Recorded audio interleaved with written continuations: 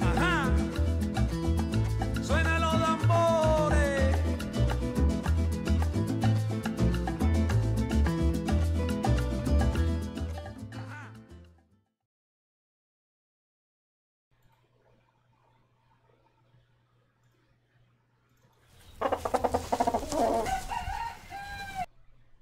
I'm Cory Sanders, and welcome to the first Dinner by 8 sideshow. By now, hopefully you have seen the 4 episodes that we created and posted on YouTube, the first 4 contestants of the Dinner by 8 cooking competition. They were fantastic. We had Todd Chase, we had Sydney Moore, we had Harrison Kenny and Cash Thomas, and they all really gave it their best. And Chef Brent threw them a menu that was a huge challenge, and we had a lot of fun. And we're looking for 2 more contestants to finish out that season.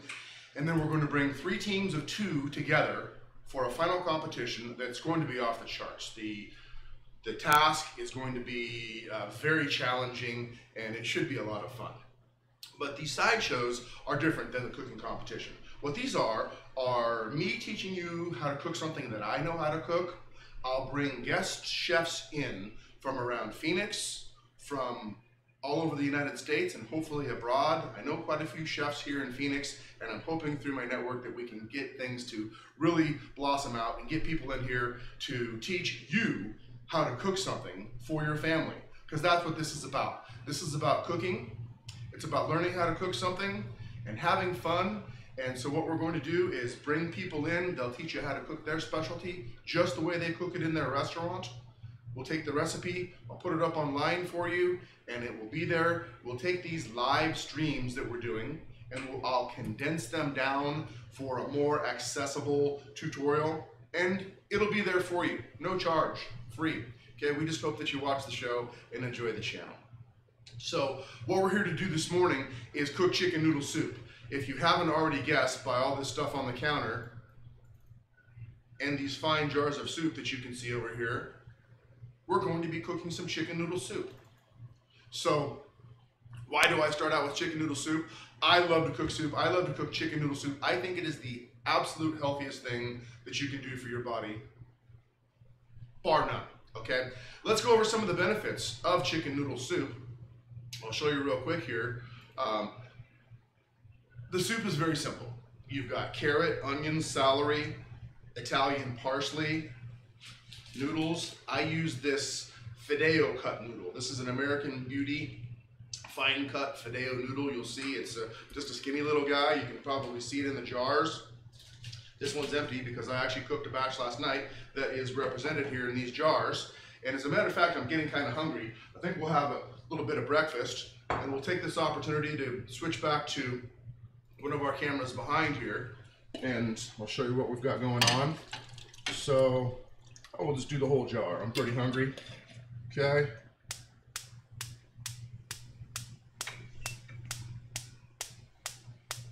Come on now, guy. Of course, right when we're live, the burner decides to not start. And there we go. Okay. We'll keep an eye on him.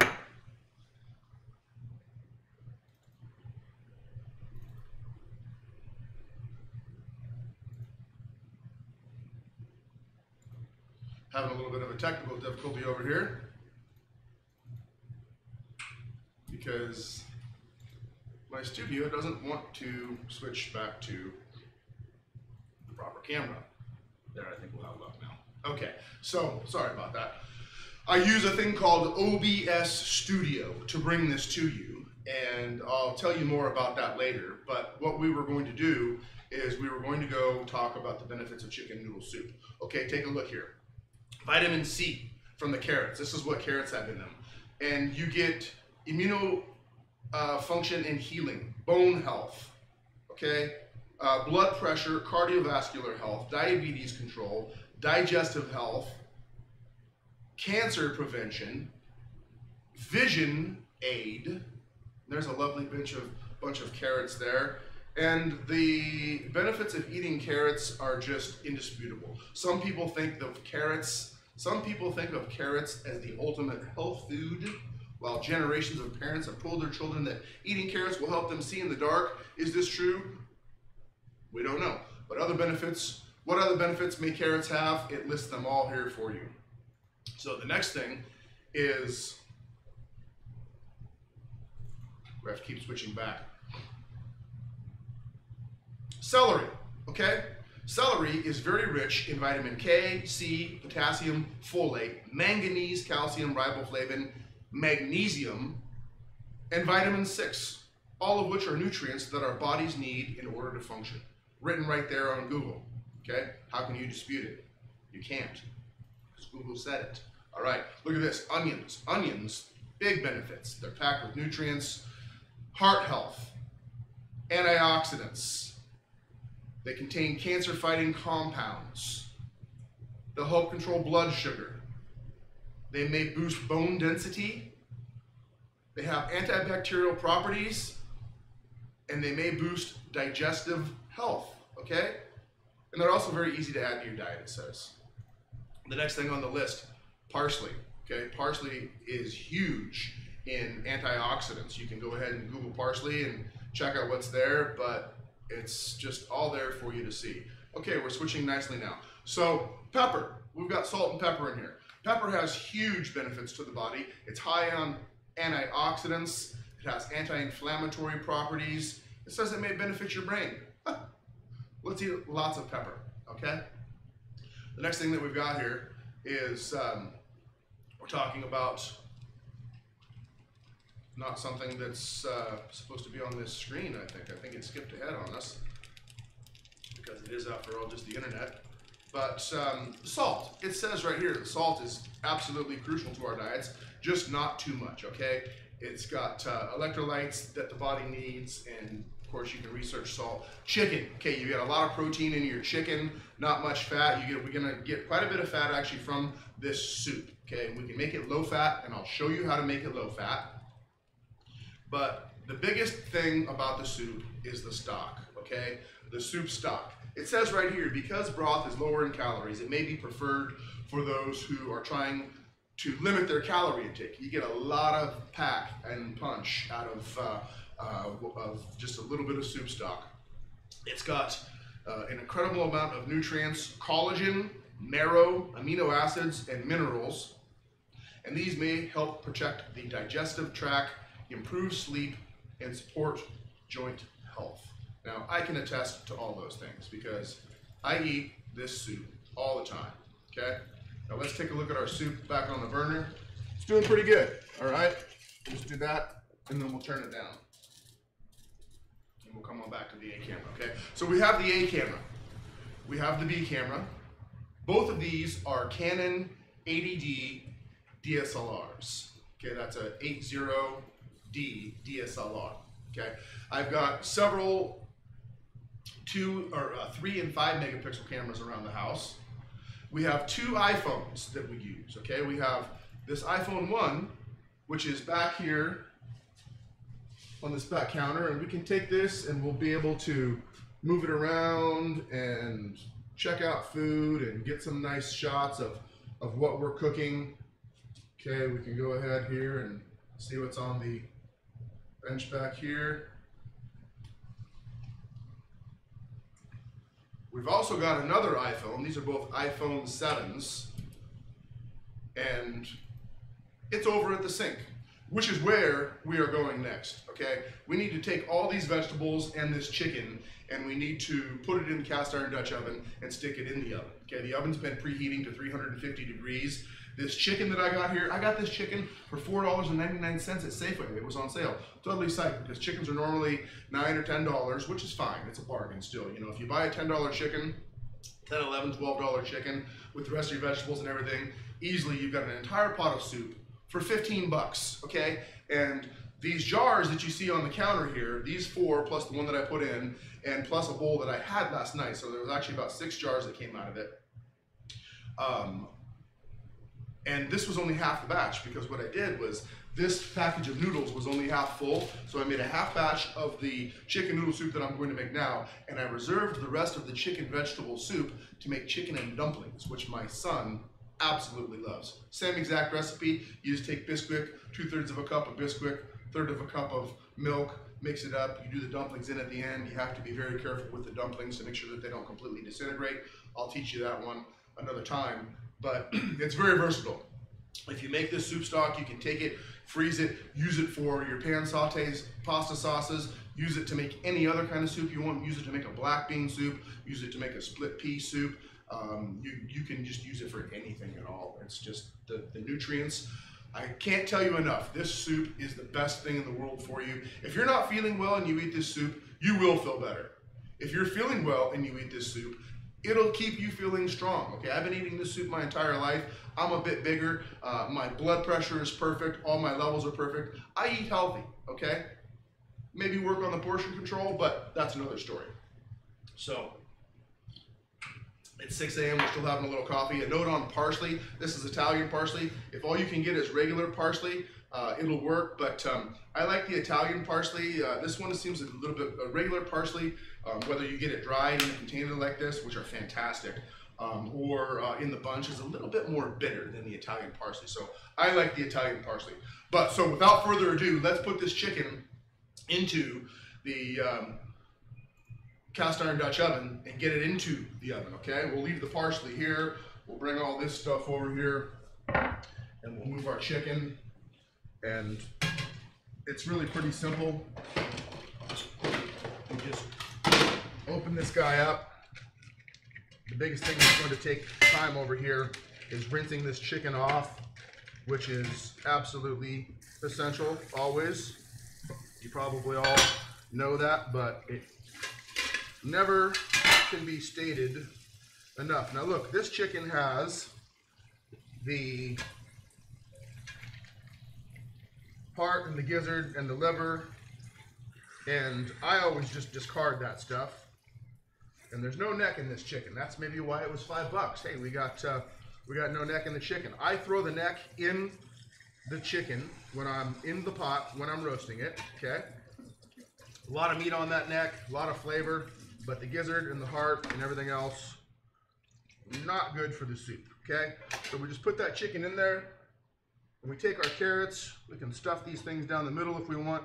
We just have to make room in the pan, all right? So we've got this onion, and we don't have to be too gingerly. We can even put this in here with some of the skin on it, because all of this vegetable is going to get discarded. Now what I'll normally do is I'll take the butt of the celery and put it in there because you don't really use it in the soup. But I've already done this. For some reason, the end cap on the celery is gone. And that's it. So celery, onion, carrot, put your top on. We're gonna go ahead here and stick it in the oven. And I'll show you a shot of that. And then we're going to come back to the A camera. So welcome back. We've got our parsley still sitting here. That will go in later. The salt and the pepper, we didn't need to put any salt and pepper in the stock itself. And so now what I can do is I can tell you a little bit more about the show, why I cook soup, how I got started cooking soup. So one of the fun things that we're going to do is open the show up to callers. You'll be able to call in on our 800 number and talk to us over a speakerphone on a Polycom IP phone that I have. And we also have a Zoom-like type meeting system that we use, and you'll be able to contact us on that. So what you'll do is you'll go to meet.dinnerby8.com and you'll join the meeting, and we'll have a screener there. This is a meeting screen with nobody in it, and then we'll put you right up there, and you'll be on YouTube. So you have to agree to be on the YouTube channel, but we can have a conversation right here. And let's do this, because what we have is look at that. So what we can do is we can take multiple cameras and put them together. So we'll probably leave me here, leave the guest chef here, and you can call in, and whether it's Chef Walter or Chef Tony, Chef Chris, Chef Brent, Of course, we're not going to forget about Chef Brent. He is the show's executive chef, now, forever, and always. We love Chef Brent. How you doing, Chef Brent? Chef's busy making the McBrasserie go. He's got a great success with his new restaurant, the McBrasserie. We talked about it in the first episode of the Todd Chase. I think we referenced it in the Harris and Kenny show. And I just can't say enough about Chef Brent. And if you're ever in Scottsdale, Phoenix, look up the McBrasserie in McCormick Ranch. Get out there and try some of his food and drinks. It's a great place. Wonderful patio. Just a great place to go. He's not paying me to say that, by the way. We have no sponsors. Anything we do here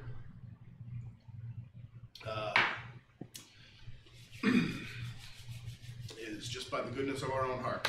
And that's what it is. You know, the heart here, we're here to cook. We're here to teach you how to cook. We're here to, you know, learn the language of love here. You know, cooking is just the way that we nourish ourselves and nourish those whom we love. And I love to cook this soup. I'll tell you, my kid loves this soup. I told you he loves the chicken and dumplings. My daughter loves this soup. Everybody I know loves this soup. And I just can't tell you enough that if you make this soup and you feed it to your family, it will make them healthy, okay? It's 2 days after Halloween right now, and the kids probably need some soup. So let's make some soup, okay? We can't do anything right now because the thing is roasting in the oven. We're going to roast that chicken for 1 hour at 350 degrees and then turn the oven off and let it coast. Sometimes I like to let the chicken coast for 4, 5, 6 hours in the oven, covered, and then bring it out. It's easier to debone like that, okay? It's, and also not quite so hot. You're going to see when we move to the next segment at 8 o'clock this morning, when we come back, that we have to put some water in the chicken to cool it down, otherwise we'll burn our little fingers when we try to debone it. But in the interest of time and television, that's what we need to do.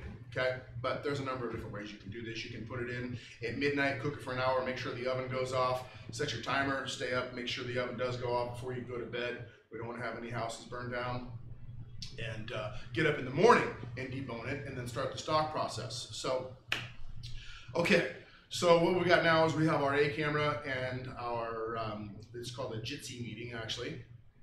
And you know, I think I've shown you about everything. We've got a large diaphragm condenser microphone above here, and it picks up things very nicely. I'll go ahead and take this iPhone and walk around the studio and show you what we've got. Look at there. Okay, we've got some LED lighting hanging from the ceiling, and another guy hanging down there. At the sink, you can see I've mounted this LED light on the wall here, and we've got the sink camera. Okay, I've mounted the A camera up here, you can see. And it hangs down quite nicely, and I've got this big 60-inch screen. Well, you didn't see any of that, did you? Because I forgot to change the camera. Let's go ahead and change the camera around. So what we've got here is we've got our stove view. Ooh, the soup is looking good, okay? We're about ready to cut camera here, and I'll be having some soup for breakfast.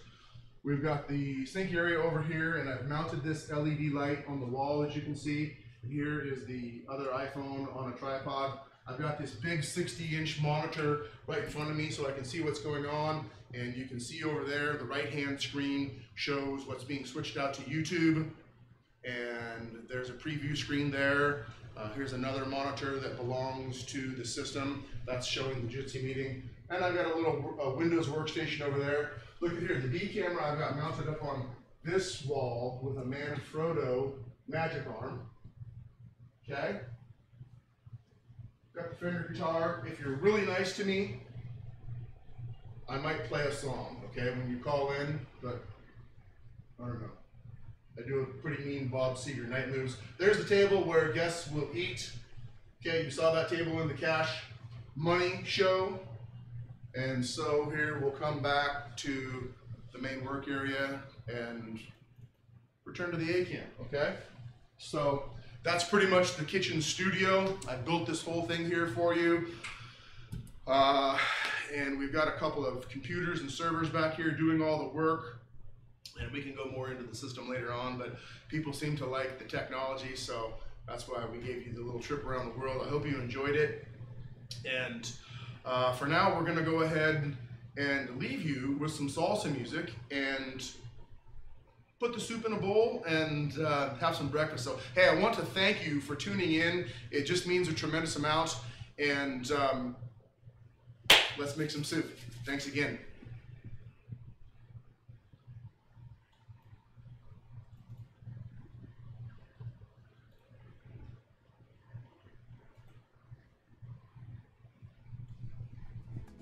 Ajá.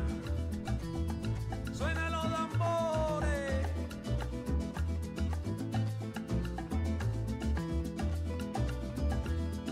Ajá.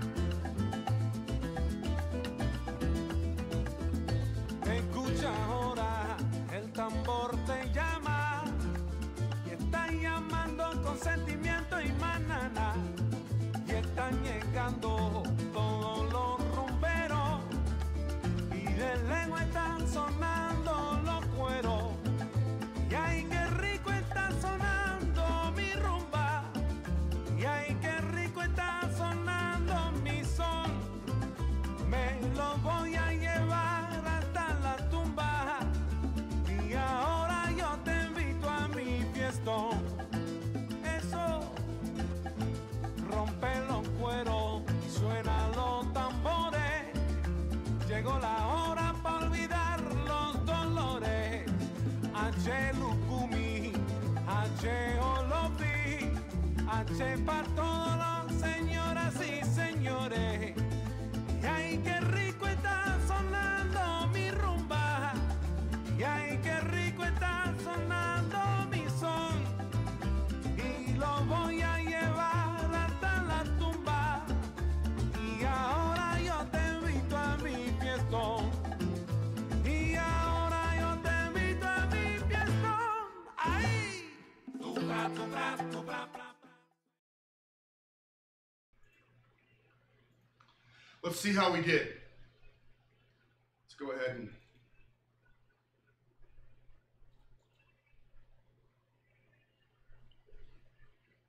so this is last night's soup, and you can see there we've got some nice fats on the top, beautiful noodles, carrots, celery, onion, parsley. It's a little bit hot right now, so, but I'll tell you what, that's a bowl of health right there.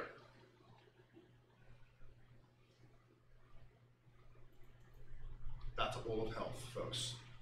Thanks for tuning in. We'll be back at 8 o'clock live streaming again to do the next segment, which will be separating the meat from the bones and starting the soup stock making process. After that, we'll be back and about probably 7 o'clock, and I'll show you how to prepare the soup, and we'll eat it by 8 o'clock, and it will be dinner by 8. Thanks again for tuning in.